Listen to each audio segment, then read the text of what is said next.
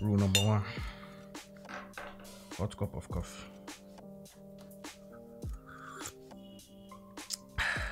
So in my last video, I shared a few tips that have helped me from setting the mood to getting the entire colors right in an image. If you have not seen that video, apologies, my bad. Here's a link right here to go and watch that video in your spare time before you play that game you're trying to finish with your friends online. Now in this video, I'm going to apply some of the principles I spoke about. I'll run through my entire process coloring this image, this amazing line art from, drumroll, the one and only Guile Sharp.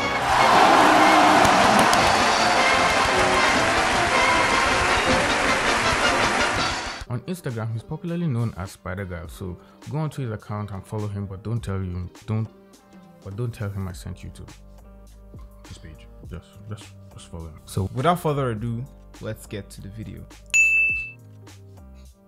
In case you hear a whirring, buzzing sound, the guys next door, they're renovating the apartment. I don't know what's happening, but cutting some metal or something, I don't know.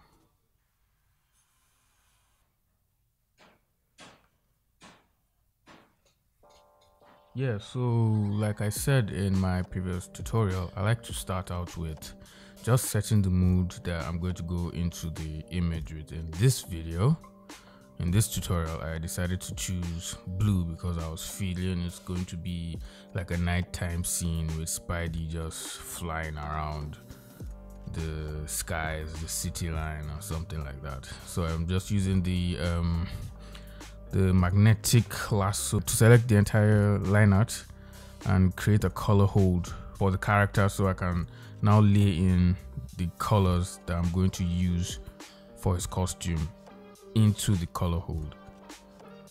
I think it's a good method to use color holds or clipping masks, layer masks as I like to call them, to separate your character from the background, instead of just having different layers of your character. Instead of just having different layers of each element of your character just splattered around your entire workflow, it's good to have everything just clipped together under one layer mask. So I just put in a gradient for the sky, a top down. It's darker from the top to signify the dark skies above, and then lighter from below for the lights from the city. I'm pretty much just going off my head. I didn't use a reference for this image. I was just doing it off head. And then right now I've started to just put in like a general rim light to establish the direction of light hitting Spider-Man in the image. And I'm using a blue light because it's night and he's definitely outside, so there's a light source above him, which is going to be the moon that's shining really bright. So it's like, so I'm assuming he's just flying around on a dark day with a bright moon hitting him from above. So I'm using a cool blue and I'm just figuring out my way through the image, going over the forms, going over his webbing, the webbing on his costume, and just pretty much bringing out the highlights in the rim lights, because even the planes facing the light source, which is the moon, are going to catch more light than the planes facing away from the light source, even if it's for rim lights. So the planes that are facing the direct light source will be brighter than the planes facing away from it. Now I've started to lay in kind of like the flat color for his costume, which is red, and the other color is blue, but in this one I'm not using a direct red color for that. I'm using more of a red towards purple because the ambient light in this image is blue. it's towards blue since it's night and he's being lit by the moon.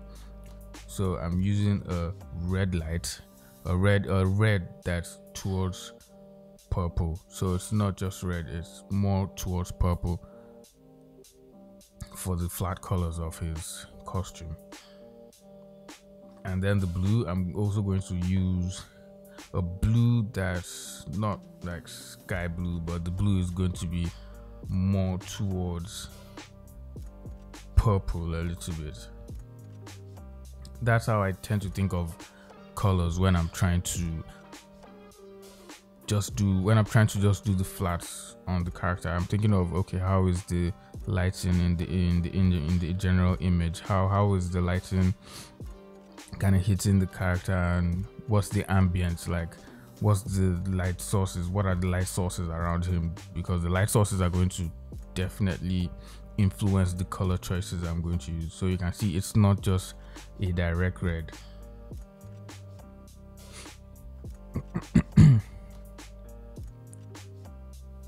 So I've started bringing out the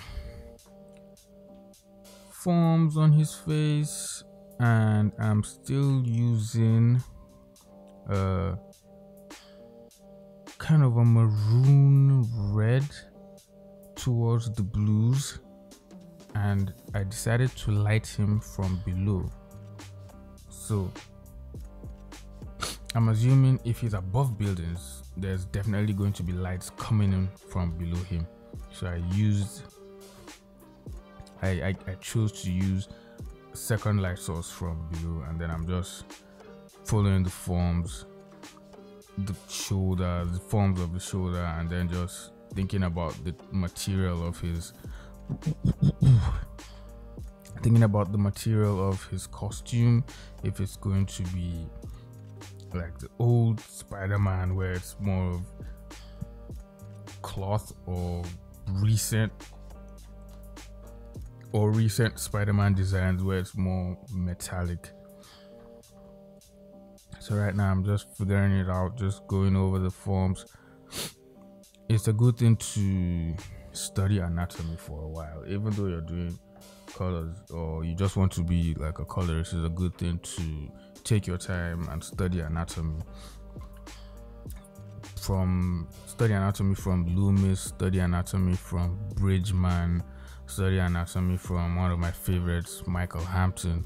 I pretty much drew almost all the images in that book. Michael Hampton, figure drawing and design. I studied that book a lot, and I studied Andrew Loomis figure drawing too. I studied both of those books. I think that was 2014 or so. I studied both of those books a lot. That helped me with like my anatomy and just figuring out the way the human form interacts with, like figuring out the way the muscles interact with the bone and how the human form can bend in motion. That will help you a great deal when you're trying to color images like this and comics that are just, because comics are basically just characters, a whole bunch of characters. So if you actually know your anatomy, know how forms react when they turn in a certain direction, or when a character is in a certain pose, it's going to be easier for you to just know how you approach coloring the forms, because this isn't just a flat surface. These are all forms you're coloring. You're not just coloring a table or a desk that's just flat and then you just drop your color on it and it's boom, it just looks amazing. You have to understand how the form wraps around the body. A very inspirational person, one of the greatest people I believe I have learned from, Dave Raposa. He has a tutorial that specifically talks about how to wrap forms, how to render forms in 3D space. He explains it very perfectly, where he just picks a form and then he wraps his brush strokes around the form. So I try to think of that kind of concept too when I'm coloring. I don't just allow these strokes or I don't just allow the shades, the cuts to just be flat. I try to think of the form. What form am I rendering? How does it react? What is the anatomy of the form I'm rendering? How would it move in this direction if I was to render it this way? And then I'll just think about that, and then I'll just try and color it that way. And so most times, if I don't understand how that form will move, I'll look for reference from bodybuilders on Instagram. I just go to a bodybuilder's account and then just look at their body, look at their poses and all that. Try to get the one that's more in line with the image I'm trying to work with. If I don't really like that, I will just pose myself in the mirror and then use my phone to take photos of myself if I have to do that. If I can't find the exact pose I'm looking for, if it's a really difficult pose with a funny angle, I do that. I'll just take photos of myself, and I might even light myself sometimes if it's really that difficult for me to think of it. But most times it's just, I just find like getting photos of bodybuilders from IG, it serves me way more than having to just take photos of myself. I mean, that helps too, but I don't know, it will be weird for my friends and my housemates to just come into the room and just see someone naked taking photos of himself. That will be really weird. I have to think of it. I wonder what they'll think if they see me doing that. I wonder what they'll say. I'll have to find out. Yeah, so it's still the same things. Now I've started to figure out the highlights. I've started to bring in the highlights of the image. So the brightest parts of the key lights, I'm just rendering them and thinking about what part of his costume, what part of the anatomy is facing, what are the planes that are facing where the light source is, and how will they react? Are they going to reflect that much light? Is his costume metallic? Those are the things I'm keeping in my mind as I'm rendering those forms and just painting in those highlights. And now I did the favorite thing that you guys always talk about. I just used I think I used a screen layer to make the rim light pop from the background. I put a layer on screen mode and then I just brushed in a darker blue color against the rim light to make it pop, to make it a little bit brighter. Now what I'm doing now is more of a stylistic choice. I like to do it sometimes, but most times it's just lights from above or the ambient light that I just paint into the shadows, which are not, I just paint into the shadows where light is not hitting. So if I have a key light from below and a rim light from the top left corner, there's still going to be planes that are facing the sky, and those planes are the ones where I light with the ambient light source.